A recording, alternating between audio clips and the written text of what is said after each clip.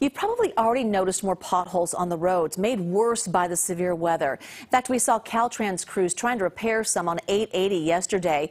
And Len Ramirez shows us one San Jose road crew is working hard to get these filled up fast. All right, there we go.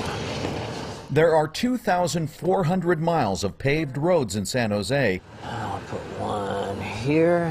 All right. And after 22 years on the job, road maintenance team leader James Williams has practically seen them all up close, just like this. So the call we got was a complaint of a manhole with asphalt missing on one side. So right there. That would be the hazard, correct. The complaint said tire was blown out. We're here to clean this up and then make that safe for the traffic. Shovels off of here.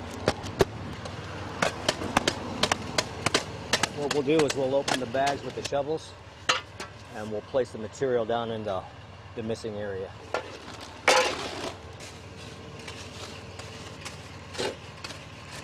We call it QPR, quick patch. It's a self-contained rock and oil mix. Once we put it down and spread it out, we give it a light compaction and it's ready to go. And it'll be a nice surface for people to drive over.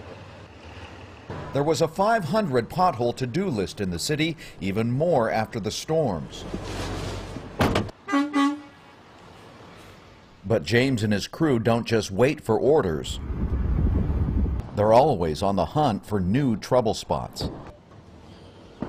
This is what happens when water gets underneath the surface of asphalt.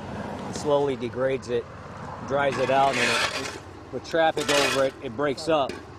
And it turns into these little tiny alligator tracks, which get bigger. Then, eventually they get to a point where the asphalt surface is loose, and it breaks up and turns into the little small chunks that you see over here to your left. Working on the roads like this next to traffic is a dangerous occupation, but it can be made a whole lot safer if drivers slow down.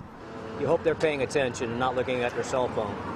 My life and my co-workers' lives, we'd like to go home to our families also, so slow down and just pay attention. San Jose road crews fill 11,000 potholes every year.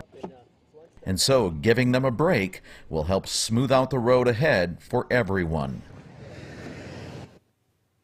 In San Jose, you can report potholes to the city by calling 311 or by using the San Jose 311 app. So the city says most reports will get fixed within 48 hours.